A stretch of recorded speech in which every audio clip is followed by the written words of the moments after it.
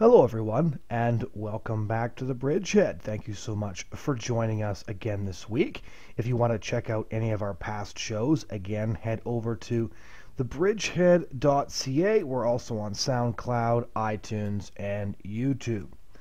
Today, I had quite a somber conversation with a commentator who, in my mind, is one of the commentators everyone should be reading if they want to actually understand what's going on in today's world. I've had him on this show several times before, and that, of course, would be Peter Hitchens. He's the author of a number of magnificent books. The Rage Against God is my favorite. The Broken Compass is also incredibly insightful. The Abolition of Britain, I think, is important for anybody who wants to understand what's happening in Europe at the moment. And he's one of the few people who has consistently and all the way through resisted the idea that war in the Middle East is a good idea. Now, huge numbers of us thought that war in the Middle East when the Iraq War started was a perfectly good idea. Many of us saw it as a logical progression from the war in Afghanistan and a continuation of the war on terror. And further to that, a lot of people bought into the Bush doctrine, which was very similar to the Reagan doctrine, and that was that fundamentally people wanted to embrace democracy and that this ethereal idea of freedom, in the sense that Americans understand it especially, was something desired by people everywhere. And what we've instead found out is that we don't actually understand other cultures and other people very much at all. And in fact, many people actually value other things high above, or far more, I should say, than freedom, which is why we've seen many of these nations disintegrate into sectarian strife. And so Peter Hitchens has been warning consistently against war in Syria. And he's one of the few to be doing this. So many other people seem to think that bombing in Syria is a good idea. Very few people seem to be asking why Assad would have pulled off the attack that he did. Very few people seem to be asking why somebody who had, for all intents and purposes, actually won the civil war would then try to goad the international community with the use of chemical weapons, which I find to be very suspect, to say the least. And nobody seems to ask who is going to replace Assad and whether that replacement would be any better. So I wanted to talk to Peter Hitchens about this issue, and I wanted to frame the question around taking a look at the West's relationship with Russia, simply because I think that understanding Russia is so essential. Most of you will know that I traveled to Russia last month for a couple of weeks. I spent time with journalists there, doing interviews, trying to get a handle on the situation, just trying to understand what was actually taking place, and my essays on that are appearing weekly over at the Bridgehead. And Peter Hitchens used to be a foreign correspondent actually living in Russia, and I think that he's one of the commentators who actually understands the Russian people. You guys should all go over to where he blogs, hitchensblog.mailonsunday.co.uk. You can read his updates there, and especially his concerns about the way the West is moving at the moment. And further to that, I think that it would be a very good idea if people decided to take a step back and think about what's actually taking place. And I think Peter Hitchens does a great job of ensuring that everybody actually does that. So without further comment, here's my conversation with commentator and author Peter Hitchens. For starters, with all that's been going on lately about Russia and how toxic of a topic that has become, could you just explain to our listeners what the thesis of your essay, The Cold War is Over, was? That Russia is not the Soviet Union, most fundamentally, and people should not mistake the one for the other. Russia is not an ideological country driven by a desire to spread a series of beliefs around the world, nor is it a global power. It has, for instance, scrapped and got rid of, because it couldn't afford it, mainly, but it has done so, the global navy, which it was building in an attempt to rival the United States on the high seas, which is always a precondition for anybody who's really interested in world power. It's also dismantled enormous armies which used to weigh down the center of Europe, and withdrawn in Europe alone from 700,000 square miles of territory. Its gross domestic product is about the size of Italy, Its conventional armaments are 1/10 the size of NATO's. It's grotesque to imagine that it's some kind of major world power. It's a major regional power, but its main concern is to defend its own integrity against internal and external threats. And there would be no reason to believe that it was a threat to anybody else. I'd add to that, which I didn't know at the time that I wrote the piece, but have subsequently discovered that NATO expansion right up now to Russia's borders, so that there are now NATO troops 85 miles from St. Petersburg, was the idea of the American arms manufacturing industry, which was discovered by the New York Times in the 1990s to have lobbied very heavily and very expensively the Senate to approve NATO expansion, largely because it was afraid it was going to lose business once the Cold War came to an end. And this was opposed vigorously at the time by none other than George Kennan, the father of the Cold War, the author of the famous Long Telegram, which urged the containment of the Soviet Union back right at the beginning of the Cold War, a man who couldn't conceivably be described as a Russian or Soviet dupe, and he warned very strongly against the Clintonian expansion of NATO eastwards as a dangerous thing, and also as an insult to the many people in Russia who stood for freedom and democracy and who would be undermined by it. And I think he was quite correct. When we take a look at the situation as it unfolds, as I mentioned in our first email exchange, I just spent a couple of weeks in Russia over the election doing interviews, talking to people, and just trying to find out what their perspective was. And one of the things that consistently came up is when the Soviet Union collapsed, and I had several journalists and other people I was interviewing bring this up, they wanted to know why the West didn't move in and institute a Marshall Plan that would have brought Russia to the point that everybody seems to think they should be at the moment. Where do you think the West went wrong in its relationships with Russia? Well, I think that is something which, looking back, it's very easy to say. But I think some people did say it at the time, that a Marshall Plan equivalent would have been a good idea. Principally, we went wrong in two things. At the time, the great fashions in governmental thought were basically neoconservative, and beliefs in the power of the market to cleanse and recreate, and also a ridiculous fetishization of the outward forms of democracy. So as long as you had a parliament and possibly a president and an election every so often, which appeared to be contested, you had democracy. This completely forgot the fundamental nature of the rule of law in any really serious political system, which was never developed in post-Soviet Russia or encouraged by the West. And so you needed a three or possibly four-legged stool, and we really only created one leg. When you were actually in Russia during the fall of the Soviet Union, what sort of things did you see and experience that have informed your view now? Because you're one of the few commentators who says we need to stop and we need to tone down the rhetoric and we need to have a real conversation about what happened. So what experiences did you have that led you to that perspective? Well, I had many experiences. To begin with, quite early in my time in what was then the Soviet Union, I experienced the truly savage nature of the Soviet regime, which for many months afterwards bitterly prejudiced me against Russians as such, and gave me a taste of the Russophobia, which I think is now fairly general in the West, because I was in Vilnius in Lithuania in January 1991 and witnessed an incident which very few people know about, because the first phase of the first Gulf War was taking place at the time, which is one of the reasons why Gorbachev did what he did.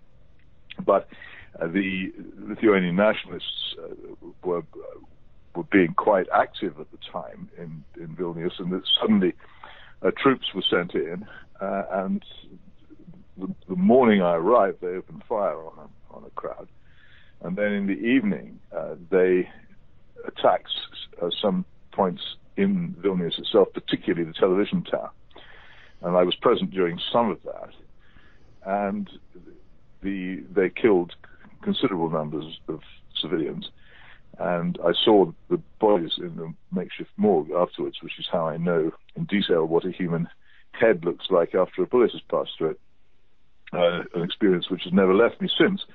And they then gave a disgusting, lying press conference in which they pretended this action was justified and lied their heads off about what they'd done. And I was furious and thought that I was going to be arrested anyway, because I think we thought they were going to round up. We thought that they were going to round up the Western journalists in Vilnius at the time. So I escaped from that, but they didn't in the end do it. Though our Lithuanian friends spirited us away from hotels and put us up overnight to make sure that we didn't get captured. So I came back to Moscow after that in January 1991, a very bitter frame of mind against Russians. And it took me a long time to learn to distinguish between Russia and the Soviet Union. Two things helped. If I can carry on in this way. Yes, please. I feel the BBC would never let me speak for about 1/10 this long. I'm slightly discombobulated by not being interrupted. I wondered whether you were still there. But the point is that in the summer of 1991, when the anti-Gorbachev putsch came, which had some very strong support, and the head of the KGB favored it. A very clever hardline communist called Boris Pugo, a Latvian, favored it, and a number of other quite significant people did, and they appeared to have at least part of the armed forces behind them. I was very fortunate to be one of the very few Western journalists who was actually in Moscow when it happened. Most of them were on holiday. Most of them were on vacation abroad. By great good fortune, I'd actually had my vacation earlier that summer, and I was there, and the tanks actually came up my street. A rather grand street in central Moscow called Kutuzovsky Prospect, which has a lot of rather fine Stalinist apartment blocks in it, and where I lived at the time. And I thought, it's over. I thought the hardliners have come back. They're going to kill off this whole thing. We're going to go back to the deep freeze of communism. Basically, what I thought was that there was going to be a Russian Tiananmen Square. But they lost their nerve and it collapsed. And it collapsed with amazing speed. And the thing which I saw a couple of days later after it collapsed was something which I've never seen. I repeat this every time I asked about this, and I'll carry on doing it until it gets into the public consciousness. Every single trash can in central Moscow, in those days, the trash cans in central Moscow were made of some sort of grey metal, and they were urn-shaped. Faintly elegant, but not very, because they were often filthy. But they were all full, and they were all giving off clouds of pale grey or white smoke. And the reason for this, when I went and looked at them closely, is every single one of them was full of Communist Party membership booklets, red and gold, burning. And people had all those people who had joined the Communist Party because it meant that they got better jobs or better apartments or promotion, or their children went to a decent university, or whatever it was that had forced them to make their compromise with Marxism and Leninism, which they did not want to do. They had all, at that moment, realized that this was over once and for all. And then a great collective gesture, they'd all burnt their Communist Party cards. And I saw that. A few months later, I was able to get into Sevastopol, the great naval station on the Black Sea, which has been at the center of some recent events as well. It's a very beautiful place, by the way, but it's also very important. And the thing that I saw at that stage, possibly, 6 months after the failure of the putsch, I couldn't say exactly, maybe a bit longer, but what I saw was in all the harbors and creeks and inlets, the warships of Sergei Gorshkov's global navy scuttled. Some of them down by the bow, some down by the stern, some of them half tipped over sideways. But it was the wreck of a fleet. Right. It was all over. And again, you can see this is something immensely, it was a physical representation of a hugely important global political fact. Right. And it's never left me. This was the end of the attempt of work. They couldn't afford it anymore, apart from any other consideration.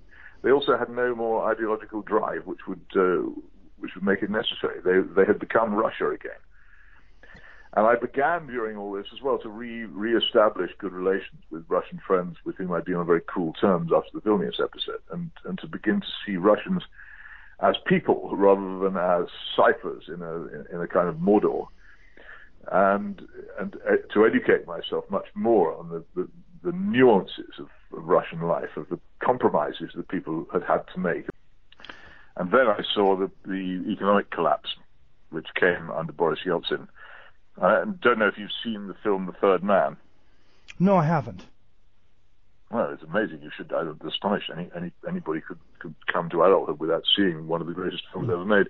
It's Orson Welles basically playing a black marketeer in post-war Vienna.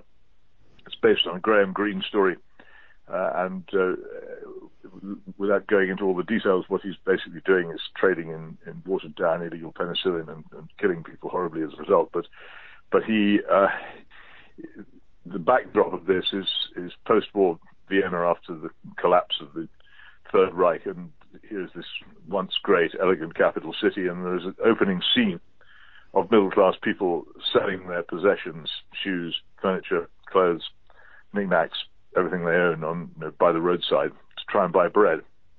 And I'd seen this film many times, but what I was astonished to find was to be in Moscow. It must have been, I think, in the winter of 1991, and to see middle-class people standing by the roadside doing exactly what I'd seen in that film set in 1945. There they were, in a major civilized city, middle-class educated people selling their possessions to live.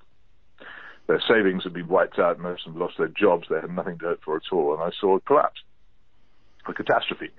And many people in modern Russia have endured catastrophe, which we in the West will endure in our time. It's coming to us, but it hasn't yet, and we're very smug about it, so we don't realize what it does to you. Right. Now, what's one of the things that really started me off trying to do research on what exactly was going on inside Russia was the fact that here in Canada and the United States, otherwise very intelligent people make claims about Russia that are transparently false. So there was an essay, for example, in one of Canada's major national news magazines, and the title was "Vladimir Putin is the New Joseph Stalin."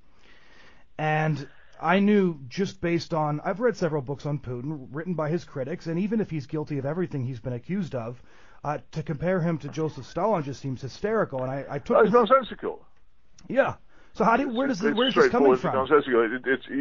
You either don't know anything about Vladimir Putin, or you know nothing about Joseph Stalin. If you can say that. They're not the same thing.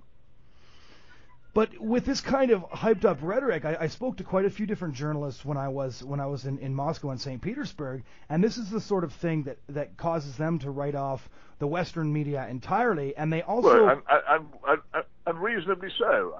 Why should you take seriously people whose criticisms are couched in these terms? If you can't make the most basic distinctions, then everything you say really is like the clock striking 13, isn't it? Not merely this is the thing plainly incorrect in itself, but it casts doubt on everything that's gone before. It's just if somebody calls somebody who's mildly conservative a Nazi, right? They've really lost the respect of any serious person. It's not the same thing, and to mix them up is just to show that you don't know the difference and you don't really know what you're talking about. And most people don't know what they're talking about with Russia. They think it's a place where bears walk in the streets and people have a funny alphabet and wear fur hats. Right. And they have absolutely no conception of it as a country or a culture or a civilization. And so they're very ready to dismiss it. With that in mind, then, when Boris Johnson actually compared Russia to Nazi Germany, which was like, I was there for 2 days in St. Petersburg for the beginning, and there was a 22-year-old student who gave us a tour around the city, and he was weeping uncontrollably in front of a World War II memorial. So surely Boris Johnson, as an amateur historian, must have known that those sorts of terms are deliberately provocative? Well, I think Boris Johnson's knowledge is very narrow. Okay. If you want to get him about classical civilization, he's probably quite good.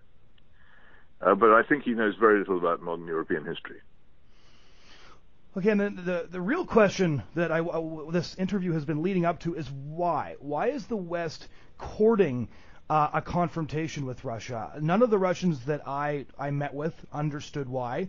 In fact, I had one very moving meeting with a journalist who actually said to me halfway through, "Do you think there will be war?" Of course, I had no idea, but I was shocked to be asked the question. Why is this taking place? Why the heightened rhetoric? It doesn't seem to make a lot of sense, and there doesn't seem to be anything in it for us. Wow, no. This is the mistake people make is they think that Russia is the main front. Okay. The main front in the war towards which the Western nations are hurtling is in the Middle East, and it lies between Saudi Arabia and Iran. And this is made even more complicated by the fact that Israel, under its current government, has decided that Iran is its most dangerous enemy. personally, I think this is mistaken, but leave aside my own views on it. The fact is, this is so, and the Western nations have very much thrown in their lot with Saudi Arabia, a country with which they've had very close relations for many years anyway. Mm-hmm. And I wouldn't speak for the United States, but certainly in the case of Britain, we're quite heavily dependent upon them for orders for our aircraft and weapons, which we supply to them. And I wouldn't be at all surprised if we don't owe them quite a lot of money as well. And they have been driving a policy in the Middle East. The confrontation between Iran and Saudi Arabia is the new confrontation between Russia and Germany in 1914, into which every other major power, with the probable exception of China, which has got any sense will stay out of this and pick up the pieces afterwards, could well turn into at least a semi-global war. And so you're saying Russia's sort of a big player. It scares the pants off me. It scares the pants off me, especially with so many irrational, emotional, ignorant operators in modern politics. I just can see it could very easily developing into a very serious conflict, which would impoverish the world, destroy the region, and quite possibly lead to, at the very least, a limited war in Europe and possibly an unlimited one. Final question is, how should we be responding to this Russian scenario? Despair. Despair. There is no other response. Despair. Protest about it if you like. Okay. The first casualty of war is truth, and the reason why the first casualty of war is truth is when the drum beats for war, most people follow the drum. They want to believe lies and rubbish. Okay. My only advice to you is despair. Okay. Well, we'll have to leave it there then. If you've got a better idea, I'm happy to hear it. But I look at it, I try. I sit here in my own country. I'm surrounded by a kind of invasion of the body snatchers of people who, once upon a time, would have been skeptical of attempts to drive and propagandize them into war by emotive propaganda, but now seem to welcome it. Okay. I mean, not until the rocket bombs start to arrive in Western cities will people realize how fantastically stupid they're being. Not until China becomes the supreme world power, because we've destroyed ourselves with stupid wars, will people realize how stupid we've been. I'm just beyond all patience with it. It just drives me up the wall with rage.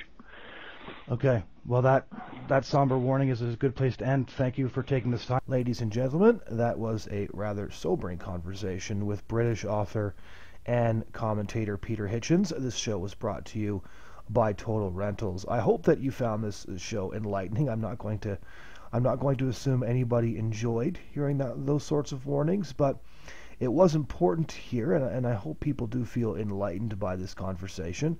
Again, it will be on YouTube as well as SoundCloud and iTunes, and if you want to check out any of the other shows, go to thebridgehead.ca. Thanks for joining us this week, and we hope you'll join us again next week.